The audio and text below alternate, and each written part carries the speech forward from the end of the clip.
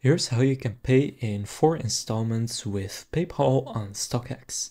So if you want to pay with PayPal in the 4 installments that you can use, then you want to go and open up StockX either on your phone or desktop, and after doing that, just go to the product you want to buy. For example, if I want to buy this product, then go and click buy or bid and select your size.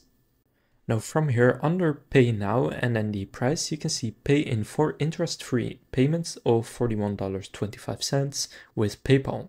If you click learn more, you can see choose PayPal at checkout to pay later with pay in 4, complete your purchase with a 25% down payment, and you can see every 2 weeks you will pay 25%.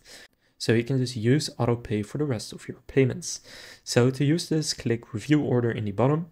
Then here just enter your details, and then when it comes to the payment method, and you can already see it right here, go and click add, and then here you want to select pay later installment options. Then once you click on that, you can now see you're going to use PayPal pay later, which means you're going to pay in 4. So now you know how to pay in 4 with PayPal on StockX. If this video was helpful, please consider leaving a like and subscribing to my channel. With that being said, I will see you in the next video.